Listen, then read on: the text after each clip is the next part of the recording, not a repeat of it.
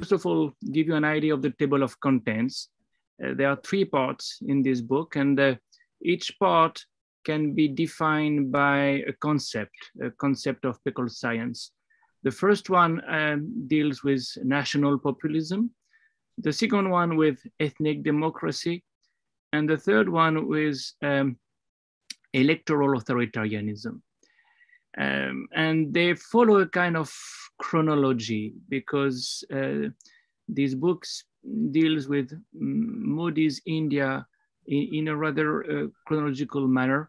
And the first part on national populism deals even with pre-2014 situation, because there are a couple of chapters on Modi's Gujarat before turning to Modi's India. Yes, national populism is the main concept for making sense of what was Modi's Gujarat and what has become Modi's India in 2014. This notion of national populism means that there is a repertoire, a populist repertoire, that defines the people as the sons of the soil. You know, populists are supposed to speak in the name of everybody, mostly poor people, and the populist claims that he is the people. In the case of the national populist, he doesn't care for minorities so much, but focuses on the ethnic majority, religious majority, linguistic majority, or racial majority. So it's a concept, national populism, at the intersection of nationalism and populism. And there is no doubt that Narendra Modi is a Hindu nationalist. He has been trained in RSS since childhood. He has become an RSS office bearer at a very young age, becoming a Pracharak, a Pran Pracharak, before becoming a Sangathan Mantri, an organizing secretary of the BJP. And his commitment to the ideology of Hindu nationalism is a constant that has found expression in many different occasions, including the 2002 pogrom or the inauguration of the Ayodhya temple. You know, if you cover the last 20 years, you will find between these 2 events many other episodes, making it very clear that Narendra Modi is a Hindutva person, if not an ideologue, at least a follower of the Hindutva ideology. And in that sense, is not bringing anything new to BJP, but he's bringing something new to BJP as a populist. And populism is not something the BJP was very good at till he took over. BJP remained for a long time an elite party, a Brahmin Banya party, and that was the main problem. They could not become a mass party because of the lack of popular support among plebeians. This is what he has brought, and he has brought this because of his repertoire, because of his discourse, a discourse that first of all crystallized when he was in Gujarat as chief minister, criticizing the rulers of New Delhi by saying they were establishment people, elite people, despising, denigrating the periphery in geographical terms, Gujarat being at the periphery of India, and the periphery in social terms. And he systematically focused and targeted on the Nehru-Gandhi dynasty, saying that they were born with a silver spoon in their mouth and therefore have had no connection with the plebeians. And the famous Khan Market gang and the English-speaking intellectuals or journalists or NGO people, liberals. That's typical of the populist.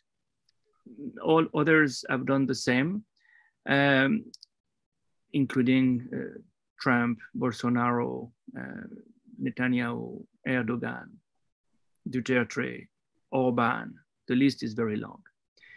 But what Narendra Modi has also done, and that's the second mainstay of his populism, he has claimed that he was one of them, one of the people, one of the poor, because of his background.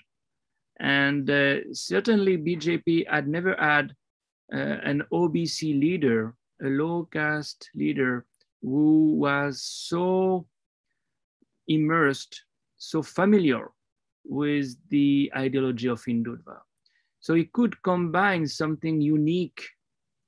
He could be a pure product of RSS and at the same time someone who could claim that he embodied the people, the poor people, at least the plebeians.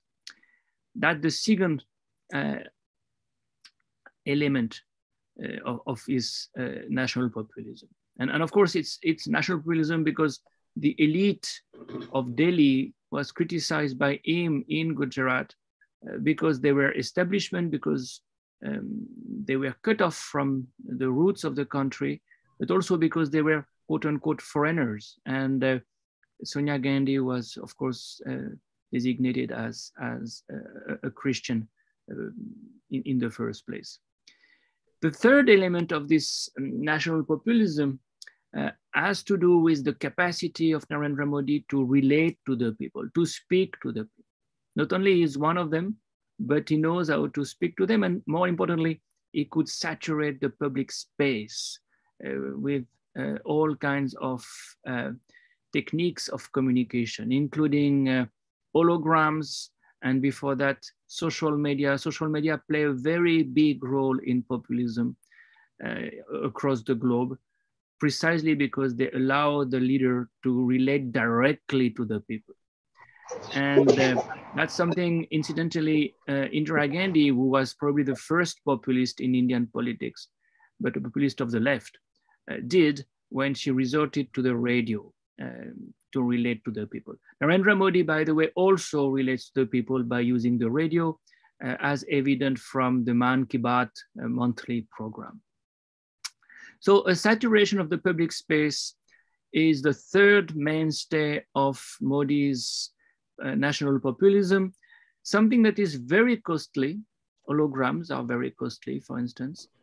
And this is why you have the fourth and last pillar of his national populism in crony capitalism, to pay for election campaigns, for saturating the public sphere, the way he has done it as early as 2007 for the state elections in Gujarat. You need a lot of money. And Modi got this money because of the support he received from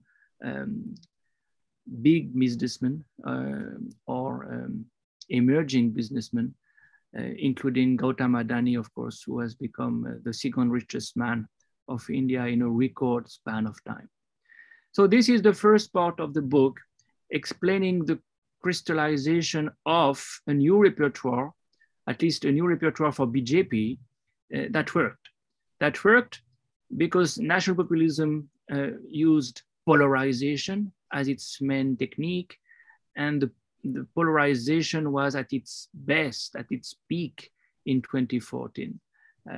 When you look at the pattern, election pattern, electoral pattern that made possible for the first time for BJP to become the _1 party with an absolute majority in the Lok Sabha. Once they were in office, and he himself, Narendra Modi, initiated a set of policies that I describe as ethnic democracy, another concept coming from political science. This idea of ethnic democracy, in fact, comes from Israel, because it's a political scientist, a social scientist from Israel, Sami Smoa, who has introduced this notion. Incidentally, the notion of national populism had been introduced by Gino Germani, who was a Latin American who worked on these issues, on these questions in the 1970s. Ethnic democracy for Smoa works well in Israel because here is a country where you have elections, where you have a rather independent judiciary, where you have a rather free press, but these democratic features are countered by inequality of citizens. Israel is a Jewish state. So by definition, Arabs, Palestinians can only be second-class citizens, de jure.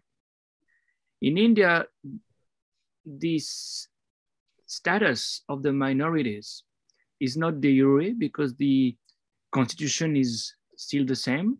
India is still a secular country on the paper, but clearly de facto, minorities, Christians, Muslims, have become second-class citizens in many different ways.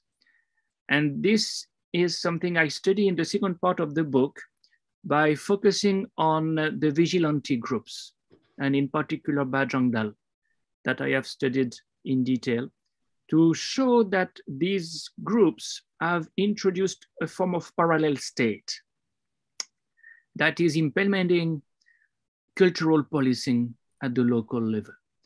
And this is something evident from the campaigns that started immediately after Narendra Modi was elected against law of jihad, against land jihad, something we see also now routinely in Gurgaon, the battle for the space. That is very important for the Hindu nationalist. The idea is Muslims should not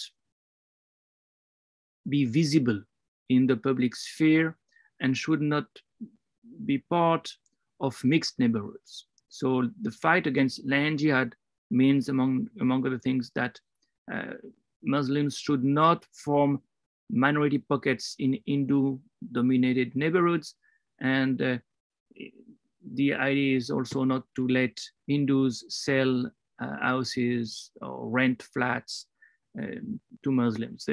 The result of this is, of course, ghettoization, and the ghettoization of Muslims in India is now an all-pervasive phenomenon affecting most of the cities. So, fight against law of jihad, fight against land jihad, fight against conversion, and also attempts at reconverting Muslims or Christians, like in the Garvapsi movement, which took place a few years ago. And last but not least, of course, the cow protection movement, with Gaurakshaks patrolling the highways for checking whether trucks were not taking cows to slaughterhouses. This is the suspicion. And as you know, some of these activities have resulted in lynchings of Muslim truck drivers. Whatever the campaign, land jihad, love jihad, anti-land jihad and anti-love jihad, Garvapsi or Gorakshak, the modus operandi is always the same. Vigilante groups made of somewhat lumpen elements, usually upper caste, but non-educated or hardly educated young men who play the role of a parallel state, a parallel police, with the police waiting and watching, not intervening when any form of intimidation of violence takes place. This is very much in tune with the objective of RSS since its inception, That is to work at the grassroots level, at the social level, at the societal level, to transform society into a Hindu Rashtra. Right from the beginning, RSS was not interested in state capture, but in social transformation, in the conversion of society into something different. And that's why Ed Guevara, the founder of RSS himself, designated RSS as the Hindu Rashtra in miniature. The RSS had to become co-extensive with society, and the shakas, the branches of the RSS were the main tools. It was at the grassroots level that things had to happen, that changes had to happen, not in a top-down kind of vertical maneuver. And we saw that. We saw that in the post-2014 elections. Ethnic democracy, and ethnic democracy in the making. Then, and this is the third part of the book, we saw forms of authoritarianism bringing the state back in the picture. It had never disappeared, of course, but it became gradually more and more important.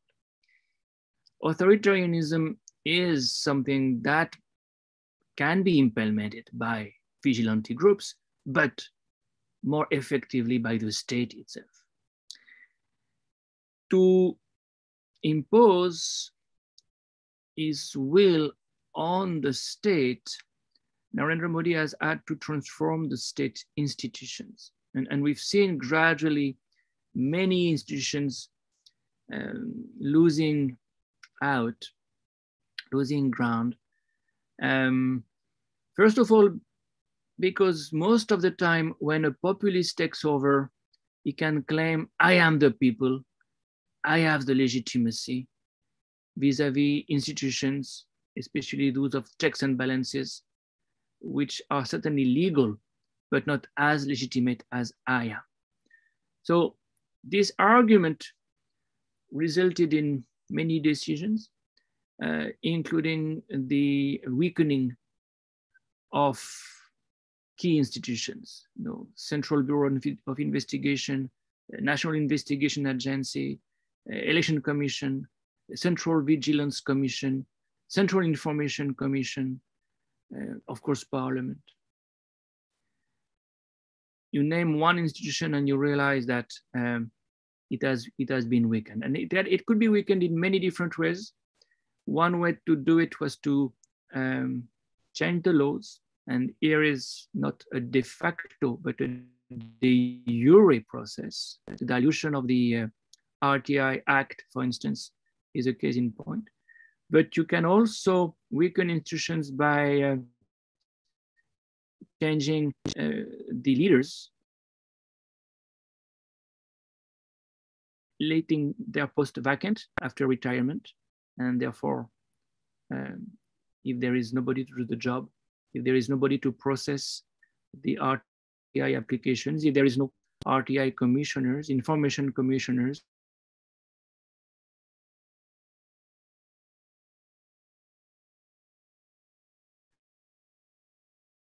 implementation of the RTI Act will be delayed. Or you can replace office bearers by friends, by people who will obey the orders of the executive. And we saw this in the replacement of Ashok Verma, in the replacement of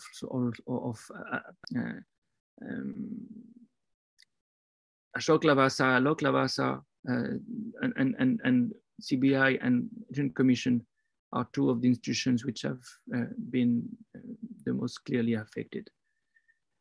There is one institution that has also suffered, but in a different manner, and that is the judiciary. And the judiciary, especially the Supreme Court, has been affected by usual techniques like post-retirement appointments. If a judge expects a juicy post, a prestigious post, after retirement, it will not be the same way as a judge, inevitably. Other strategies pertain to blackmailing of judges who are no saints, and the executive has a file on everybody, so it's not too difficult to blackmail some of them. And last but not least, we saw the judiciary affected by something very new, the fact that appointments of judges were not the monopoly of the collegium anymore. The collegium may make selections, but the appointment of the judges by the executive has not been as systematic as before, and many judges have not been appointed in spite of being selected by the collegium. So this is also an institution that has been affected. The point of no return has certainly not been reached in the case of the judiciary, and we have seen the new Chief Justice making some difference, refusing, for instance, to appoint the CBI chief the way the government had anticipated. But whether that is only a parenthesis or a real transformation remains to be seen. So we have many signs of authoritarianism, and the weakening of institutions and of checks and balances is clearly one of the clearest signs of this weakening. Now, as I said, it's not a pure form of authoritarianism, it's a form of electoral authoritarianism, because at the same time, there are elections. And there are elections because the leader needs to be in a position to claim that he has the legitimacy, that he is the people's choice, that he is the man of the people. So it's very interesting to see that everywhere in the world, when populists have taken over, they have continued to organize elections. They need elections for claiming that they are the people, that they represent the nation, and that they have a mandate. So we've seen elections taking place the way they used to take place in terms of the number of years office bearers were elected, but it's not a level playing field anymore. Election campaigns are not level playing fields anymore. And I would mention two changes which matter a lot. One is the amount of money that is spent by the BJP during the Lok Sabha elections in 2019. Something like $3.6 billion have been spent by the BJP alone. That is as much as all the other parties, all the non-BJP parties. That makes a big difference. And that brings me back to the point I had made on the saturation of the public sphere, the populist way. There is a continuity between the 2007 elections in Gujarat and the 2019 election at the Lok Sabha level.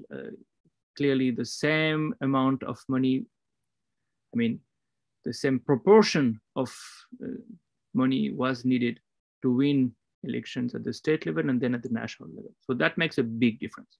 And this is one of the explanations, one of the reasons why crony capitalism has gained momentum in parallel to electoral authoritarianism. And the second big difference is, of course, the second reason why election campaigns are not level playing fields has to do with the media coverage, the kind of media coverage we've seen in 2014 and 2019, and of course in between, show that the media, the fifth estate, is not what it used to be anymore. There is clearly a difference coming from the fear, the loss of independence coming from fear of IT raids, fear of ED raids, and even accusation of sedition against journalists. And in parallel, we've seen pro-government media being sponsored, supported, something we had seen elsewhere before. We saw Fox TV taking shape in the US. Republic TV, in many ways, is the Indian equivalent to Fox TV, Fox News. So that's another development. On the one hand, media outlets are not in a position to oppose, and on the other hand, pro-government outlets are supported and gain momentum, making the debates very exceptional. There were no debate on TV in any case, and there was hardly any press conference given by the Prime Minister during the election campaign and before and after the election campaigns. So this is a case of electoral authoritarianism because there are elections, but the competition is not free and fair, and therefore the risk of losing elections exists, but is minimal. And therefore elections are giving legitimacy to the ruler, but not allowing an alternation in power the way it was the case before, the way we were used to. So this is the third part of the book. And of course, the book stops with the 2020 Delhi riots. And I can now update it because many things have happened since then. But I stop here, and I'm glad I could speak for 20 minutes only, because that leaves us enough time for the discussion.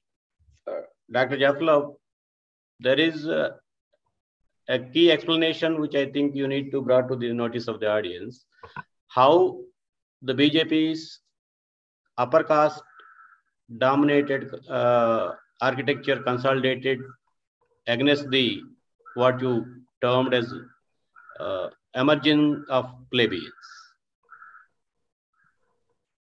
in the political scenario. In fact, we have a dialectic that is at work between the rise of the plebeians, the rise of OBCs in post-Mandal India, and the response that is Hindu nationalism and national populism. Never forget that when VP Singh implemented the Mandal Commission report, immediately the organizer, RSS at large, considered that that was, as they said, a Shudra revolution. So there was a fear of the rise of the plebeians in the wake of the Mandal moment. One of the objectives was to counter Mandal by resorting to Mandir. And you may remember that Advani launched his Rath Yatra immediately after in September 1990. But that was not sufficient. BJP could never win an absolute majority. There were coalitions, but in 2014, it was not very clear whether even the NDA as a coalition could do the job. So even if it was not even if Modi was not the cup of tea of RSS, they were very suspicious vis-a-vis the cult of the personality that he had introduced.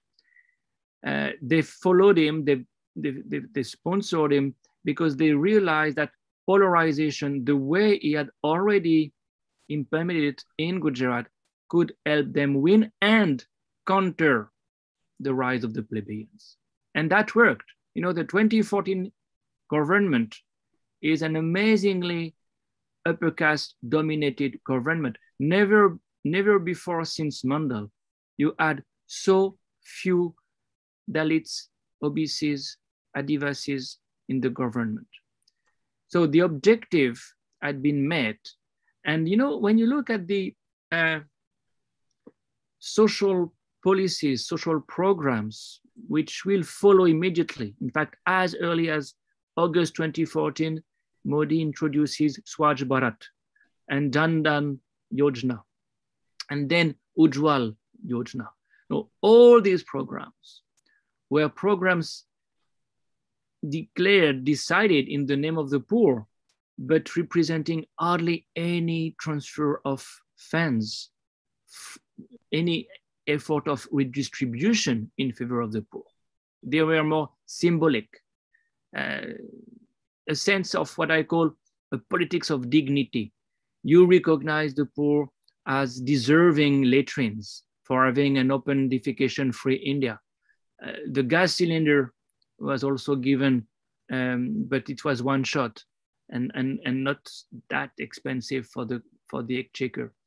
Also, Jan Dhan Yojana means that a bank account is open and a plastic card is given, but no money is spent. So this idea that BJP was in 2014 in a position to counter the rise of the plebeians found immediately expression in policies. And the big question is, why do the poor vote for Modi? If after 5 years, we've seen so many policies reconfirming that the BJP is not a pro-poor party, but a pro-rich party. And you can see this also in the taxation policies.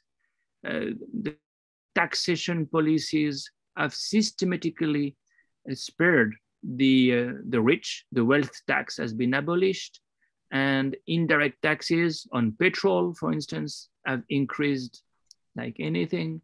So why do the poor vote for Modi? And one of the explanations is Hindutva. Another one is trust, what my colleague Nilanjan Sirkar calls Vishwas politics.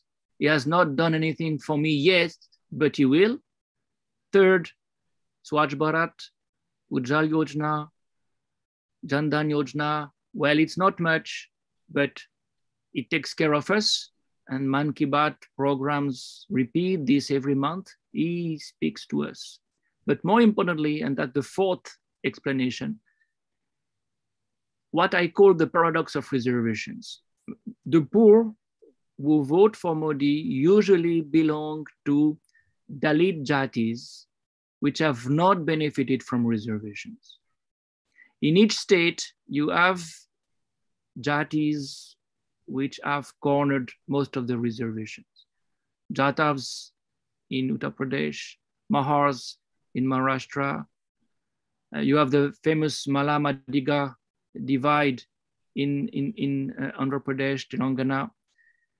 So what the BJP does, they identify the caste groups which have not benefited from reservations. You know, Balmikis in the north, Katiks in the north, and they nominate candidates from these caste groups to get their vote, because they will not vote for BSP. The same way Shambars will not vote for RPI, you know, because RPI is seen as a Mahar party, any RPI in Maharashtra. So very interestingly, the poor vote for BJP because they don't want to vote for those who have benefited from reservations and for their party, which should result in some introspection. There is nothing like a Dalit vote. There is nothing like a Dalit bloc. Now it's so socioeconomically differentiated that reservations itself has generated support for a pro-rich party like BJP, paradoxically. That's what I call the paradox of reservations. And the percentage of the poor voting for BJP is huge. 30% of the poor voted for BJP if you look at the CSDS results.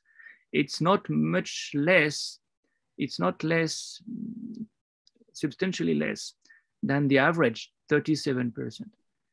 That's something that needs to be scrutinized, and that's why I've taken the time to respond to this question in detail. Yeah, that's required, in fact.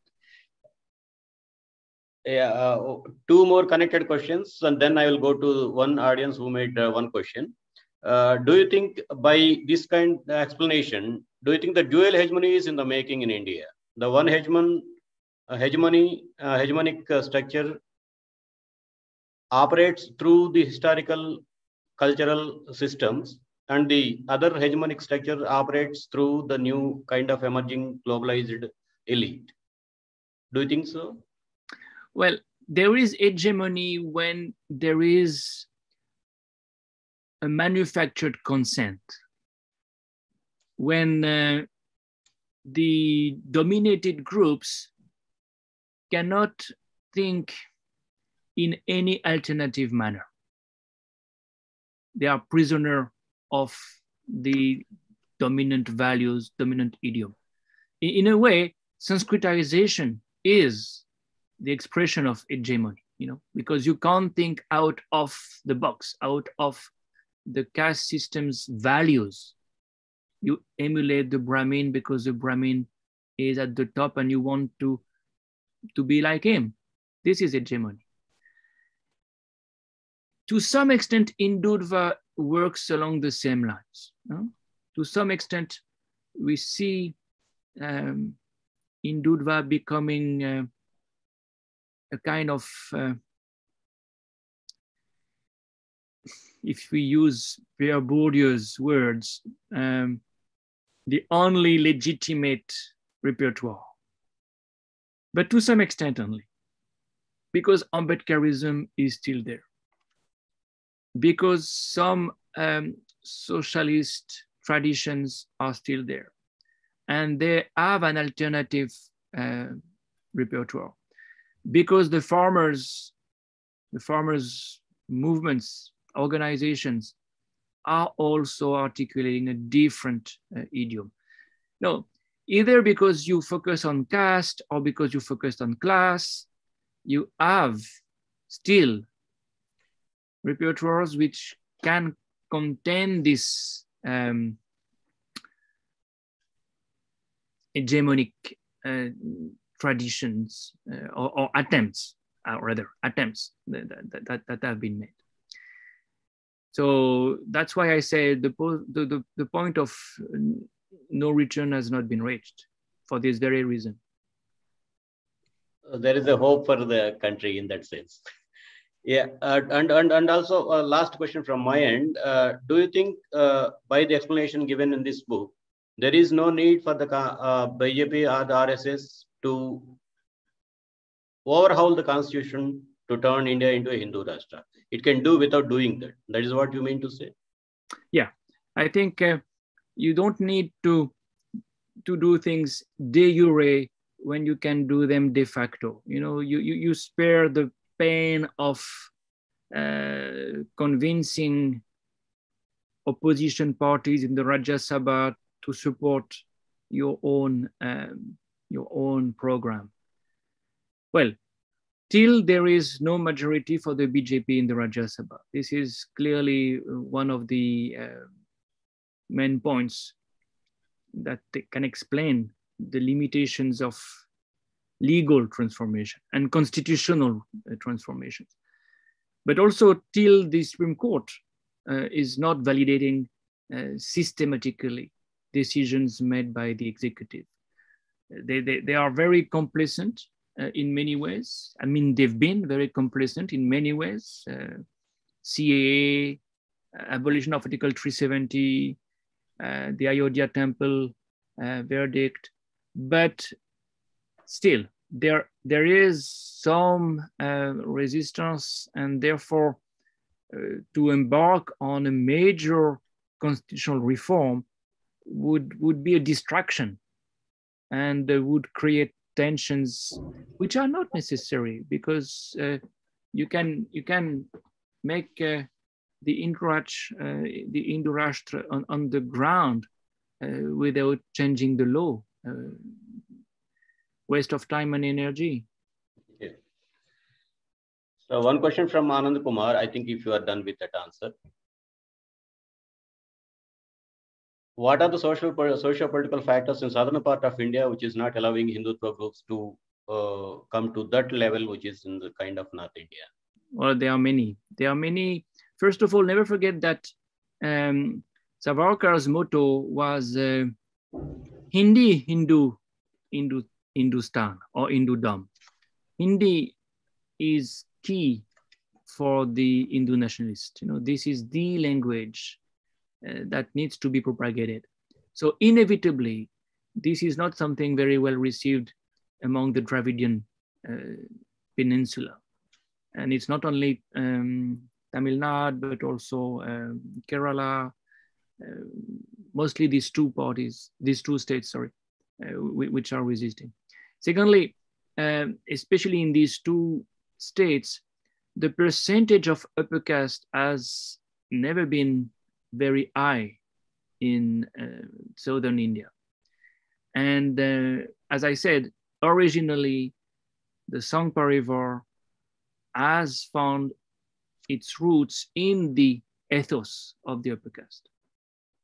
And thirdly, the Rayatwari system that prevailed in the south, in contrast to the Zamindari system or Jagirdari system, which prevailed in the north, made the peasants his own master very early.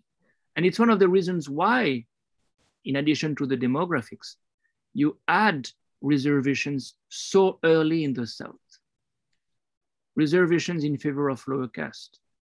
Of course, in Travancore, of course, in Madras Presidency, you know, by the early years of the 20th century, you have a reservation system that helps the lower caste to emancipate themselves. For all these reasons, it was and it is more difficult for BJP to make inroads electorally.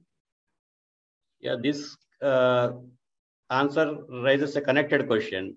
The similar Rayatwari system has been initiated in the Bengal itself, as Bengal, undivided Bengal otherwise. So then how come BJP came to such kind of frontal attacking position in Bengal, though given by this explanation? Well, that's a different story. In Bengal, I'm not at all a specialist of Bengal, but in Bengal, you had a very paradoxical development. In spite of the domination of the left, you did not have any plebeianization of politics. CPIM was a Bhadralok party, a party of the upper caste.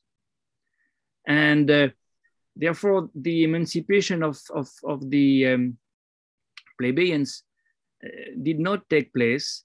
And paradoxically, BJP was able to make inroads for that reason in West Bengal, but to a limited extent only.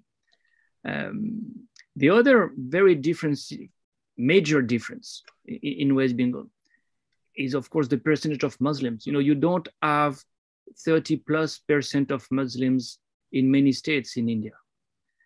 And that's very good for polarization, especially when you can accuse Bangladeshi migrants to infiltrate the state as termites, if you remember the words used by Amit Shah himself.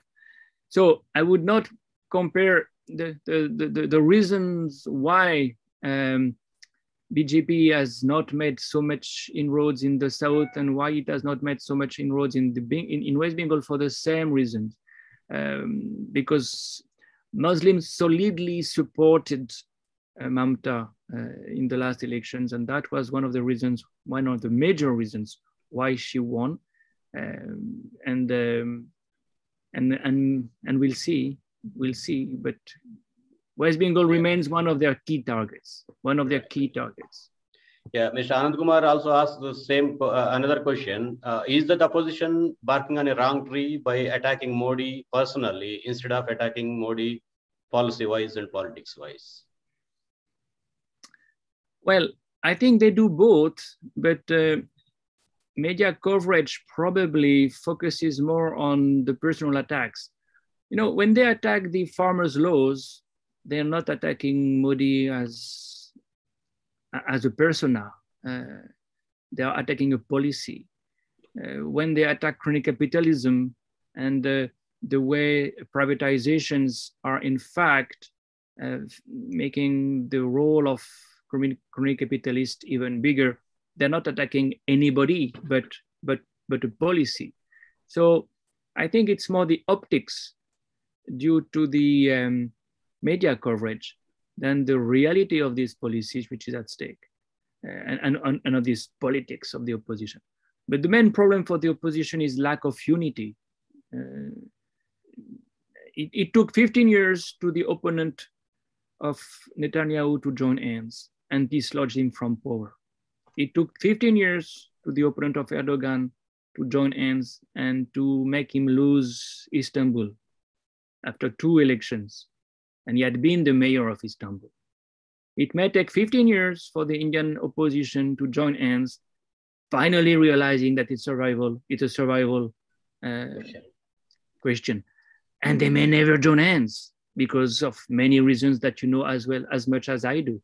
So the ball is in their court from that sense in the first place. So that means by these 15 years or 20 years, till the time the opposition comes together on a common platform, by the time India is facing a danger to transgress ethnic democracy into ethnic mobocracy kind?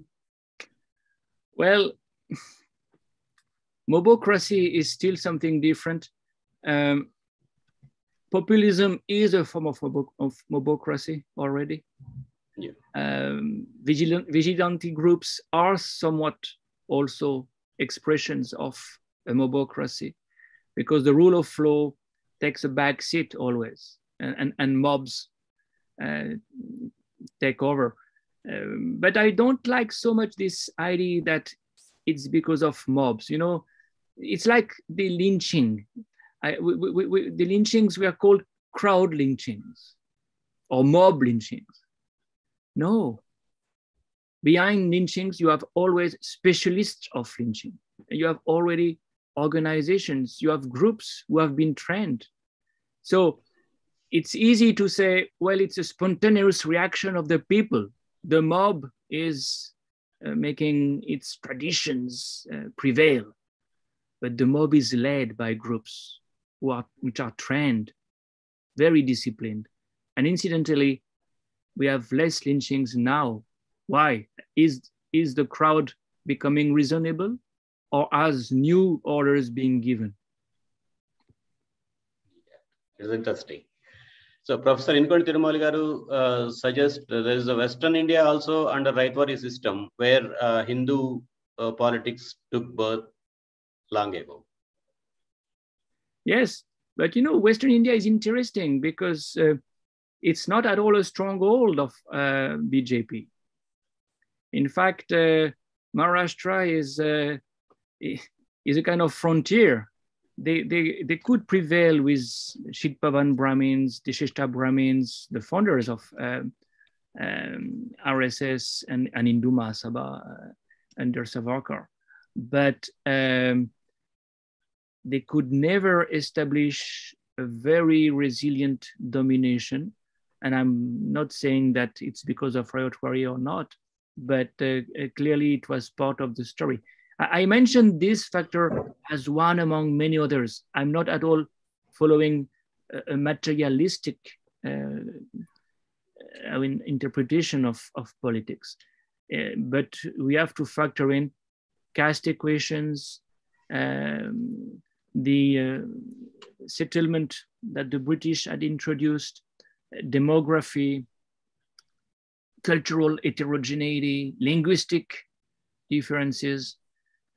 And nothing explains politics better than politics itself. So if you want to understand why BJP is so strong in Gujarat, you look at the Congress in Gujarat since Vallabhbhai Patel, and you realize that Congress was the B team of RSS for many years. So the politics of the Congress in Gujarat prepared the ground to some extent for the rise of BJP in Gujarat. Politics explain politics better than anything else to some extent. So all the factors have to be put together, and there is not one factor that prevails. That's why you have to look at things at the state level. Yeah, in your initial remarks, you mentioned that the Supreme Court appreciated the construction of Ram Temple.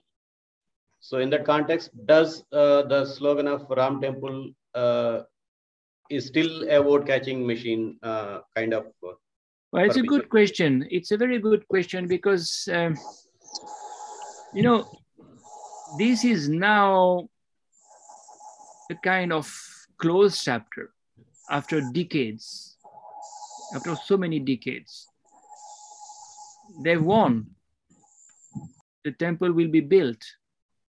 And the kind of driving force Ram has been for decades against Muslims who were resisting, who were opposing, that's over. So, of course, there'll be a lot of mobilization, emotion when the temple will be inaugurated, probably around the 2024 elections. But once this is done, you lose a very important driving force, and therefore you may find another one, Mathura, Varanasi, who knows, or realize that another repertoire is needed. And what I found very interesting in the last reshuffles of the Modi government and of the Yogi Adityanath government was the kind of caste politics that was played at that time. You know, these reshuffles showed that they were very interested in bringing new caste groups in the executives of the center and of Uttar Pradesh before elections.